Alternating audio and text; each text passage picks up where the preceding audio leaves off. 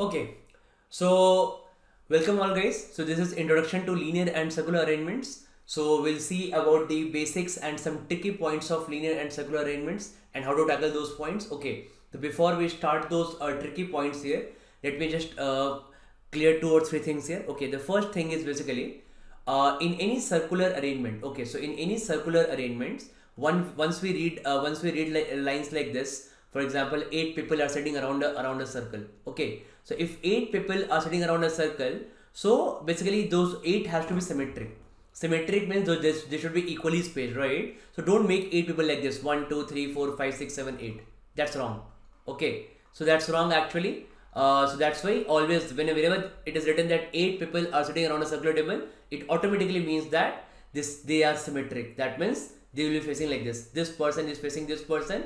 If they are facing center, this is facing this person, this is facing this person, and this is facing this person is facing this person, like this. Okay, so whenever if you're making 6 people, make those to be equally spaced, right? So if you're making 6 people here, so make this to be equally spaced here. For example, let's make like this 1 2 3 4 5 6, right? So that persons are facing each other, because that's how the sets are formed. Once you go inside the set, it is written that A is facing B, or B to the left of C, D and E are facing each other, right? So basically there are certain different kinds of set here. People facing center also, people facing outside also. Okay.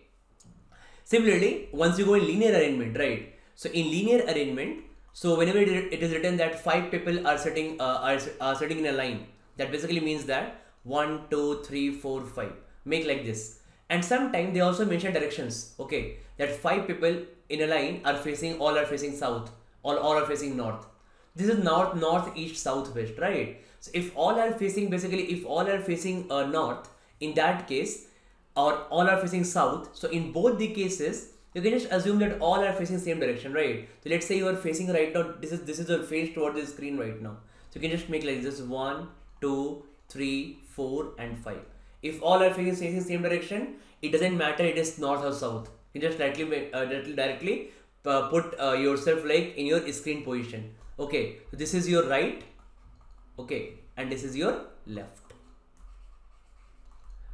Okay, and similarly in circular arrangement, when all are facing center, so always if you see this, if somebody is sitting here, let's say you are sitting here, so always get that direction fear out. Many people in exam situation tend to get that directions wrong. Okay, very simple, right? Let's say you're sitting here.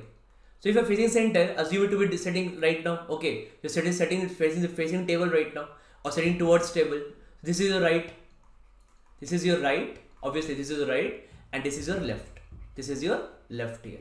Okay, so this is your right and this is your left. So basically, all I can say that whenever we move in clock, when people are facing center, when all are facing center, or when anybody is facing center, so in with respect to that person, always once we are moving clockwise, that is actually left of that person.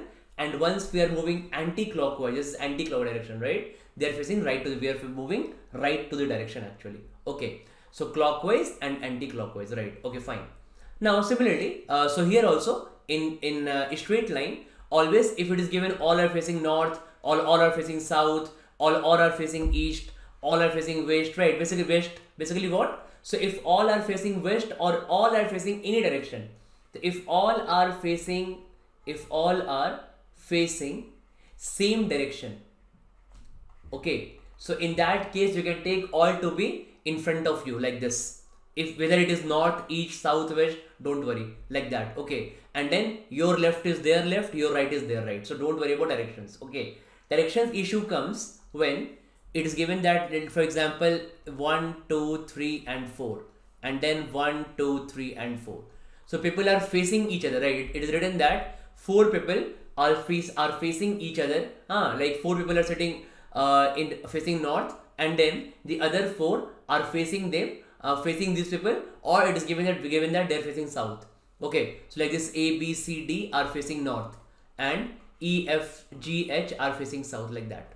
Okay, so in that case directions are what, like, so in this case this is my north. So in one case, if I am taking this to be my north, or this to be my if I'm facing screen like this, right? So this is their left is my left, also their right is my right. Okay, and their left is my left also. Okay, but the people who are facing opposite, like E, F, G, H, okay, so now it reverses, right? For this E, F, G, H, this is their left, okay, and this is their right. Okay, so that's how the direction changes, right? Similarly, for any people sitting in a circle here, okay, so if somebody is sitting in a circle here, so in that case, let's say somebody is facing outwards, okay, if somebody is facing outwards like this, so just assume yourself, right? You are sitting around your home, around a dining table, a circular dining table in your home, okay, or anywhere else, and you are facing outside. That means this will be your left. So this will be your left, and this will be your right. Okay, unlike for a person who is facing inside. Okay, so now if this is your left hand, so always what will happen now? So always this anti-clockwise is your left and clockwise is your right. So I can generalize that always whenever I am facing inside in any circular arrangement, if I am facing inside in circular arrangement, okay, if I am sitting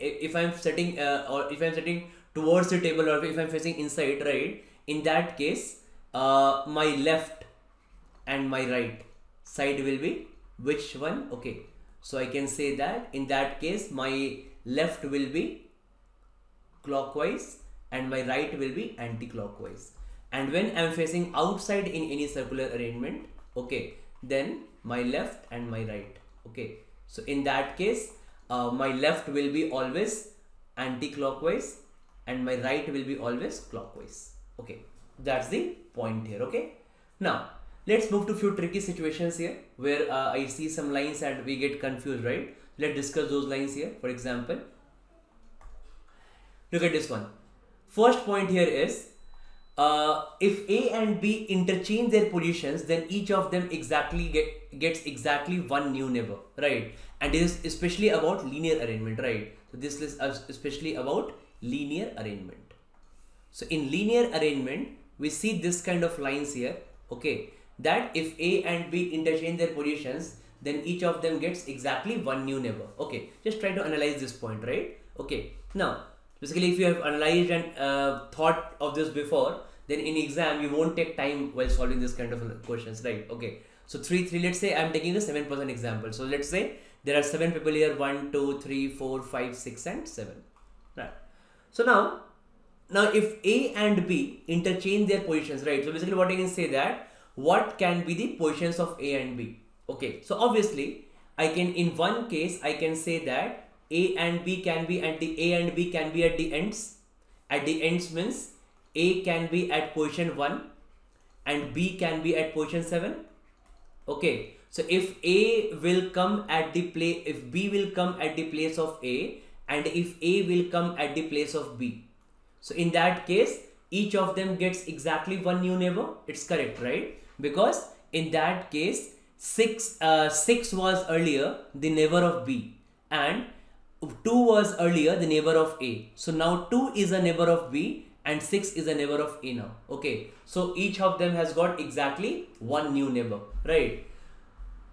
Now exactly I can interchange it also. If A is at 7 and B is at 1, also same thing. Basically it's mirror image, right? So again, if they are at the ends, so if A and B are sitting at the ends, and if A and B interchange their position, each of them gets exactly one new neighbor, right? So that basically means that whenever you read such lines in any set, I should one case should come in my mind is that both of the persons can be at the ends also. Okay, both the persons can be at the ends also, right? Okay, now analyze the other cases also, right? Okay, so let's analyze when they are not at the ends, right? Or they are not, when they are not at the ends or somewhere in between.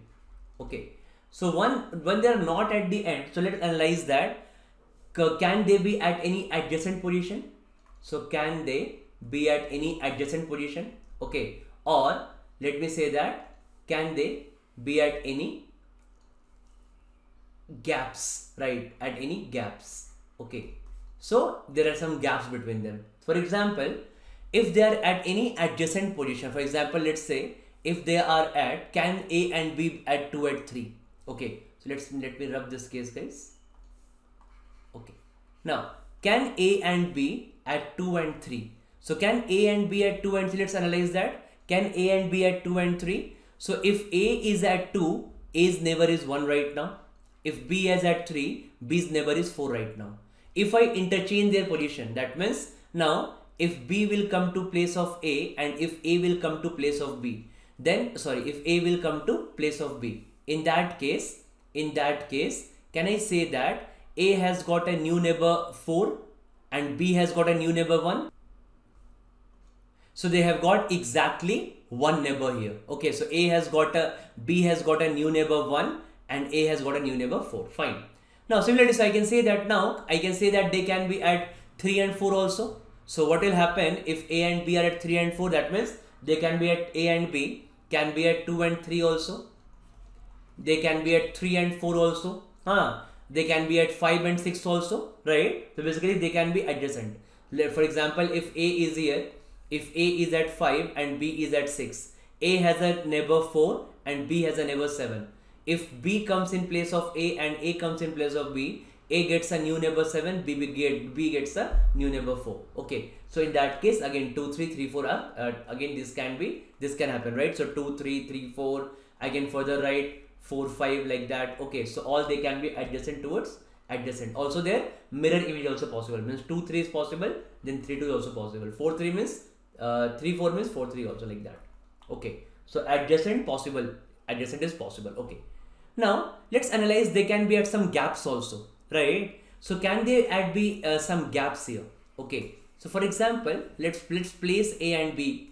If I place A and B here, so if A is at 2 and B is at 5, for example, so if A is at 2 and B is at 5, in that case A has a new neighbor. A has neighbor 1 and 3. Okay, so A has neighbor 1 and 3 and B has neighbor 4 and 6. Okay, so if I interchange, if B comes in place of A and A comes in place of B, A comes in place of B, right? So now A has neighbors new. So earlier A's neighbor was 1 and 3. So earlier A's neighbor was 1 and 3 and now A's neighbor is what? 4 and 6. So A has got 2 new neighbors, not 1 neighbor. So this statement might help you in questions where you have 2 new neighbors, right? But not in 1 new neighbor case. Okay, that means you cannot have gaps of 2 here. You cannot have gaps of 2. Okay, now let's analyze that. Can I have gap of 1 also here? Can I have gap of 1 also here? Let's see here, guys. So if I place A at 2 and B at 4, so now A's neighbor are 1 and 3 and now B's neighbor are 3 and 5. Okay, if I interchange their places, if B comes to A's place and A goes to B's place, so can I say that can I say that now that A has got a new neighbor 5. Now A's neighbor are 3 and 5 and B's neighbor are 3 and 1. So anyhow 3 is their common neighbor in both the cases. So 3 is their common neighbor in both the cases, right? That means if I interchange the position, again it holds true that A and B have got exactly one new neighbor. So if A is at B, if A is at 2 and if B is at 4, in that case, if A is at 2 and B is at 4, in that case again they will get exactly one new neighbor. Again holds true. So basically the gap should be there, but the gap should be only of 1. So gap should be only of 1 place. That's it, right? So then it will hold true. For example, again, so now I can put it. So again I can say that, let's say for example 1, 2, 3, 4, 5, 6, 7. I can also have B at 4 and A at 6. Again same thing. A has got neighbors 5 and 7. B has got neighbors 5 and 3. If A's come to B's place and B's goes to A place, 5 remains their common neighbor. So no new neighbor they get. So A gets 5 is not a new neighbor for them. So A gets a new neighbor 3 and B gets a new neighbor 7. That means again exactly one new neighbor. So again this is true. Okay, so it is possible at gap of 1, means 2, 4 or 3, 5 like that, or 4, 6 like that, right? Or their mirror image also 4, 2, 5, 3 like that. So once we read this kind of statement in any set, I should quickly analyze that. Okay, this is the meaning actually, right? What's the meaning here? The meaning is if A and B interchange their positions, then each of them get exactly new never. So these cases should come in my mind, right, without stopping there. Okay, now look at this second point here, guys. Okay,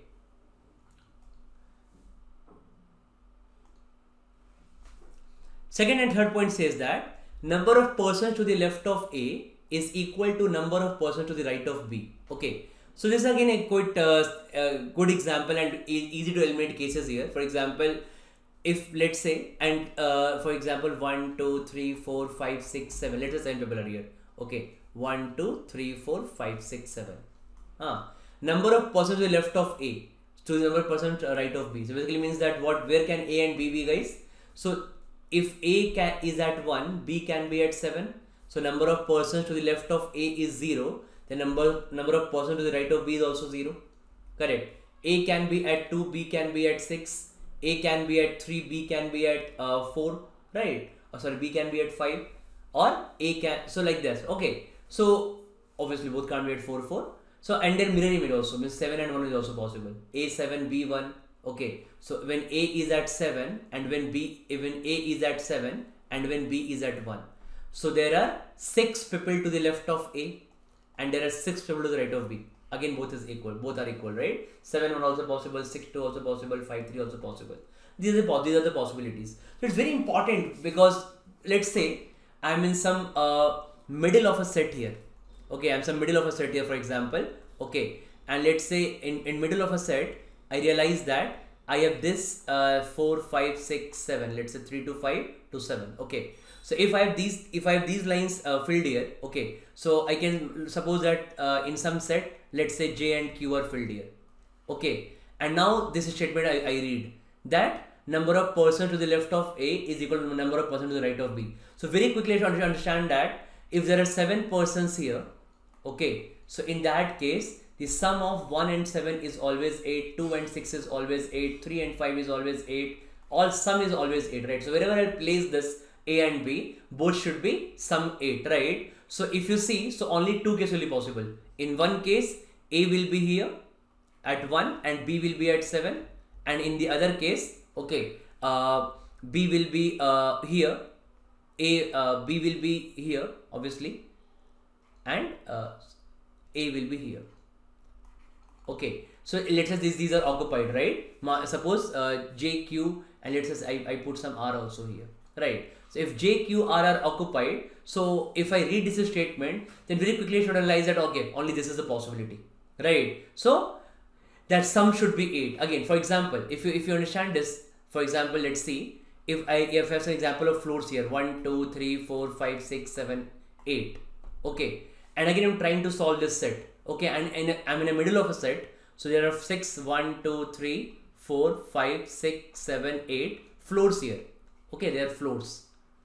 So if floors are written here, and in that case, if they are asking me that number of floors below B is equal to number of floors above C, right? And let's say already I fill here A, B, C, D are filled here. Sorry, C, D already is here. No, let's take some other name here. I'm just trying to make you understand the situation here. Okay, so let's say I already filled this some P, Q, R, S is filled here. For example, in middle you're going in a set.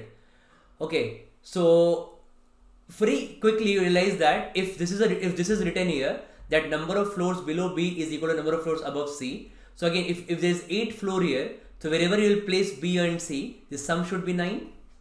Correct, right? Because if you place C at 8, if you place B at 1, 1 plus 8 is 9, or 2 plus 7 is 9, like that it goes on. So you quickly realize that there is no place left for B and C here. Okay, because you cannot get already 1 2 3 4 being occupied and 5 6 7 8 are blank here. So the moment you see this, you understand that you're doing something wrong. This is not possible. Okay, so something is wrong. So let's go with some other cases, right?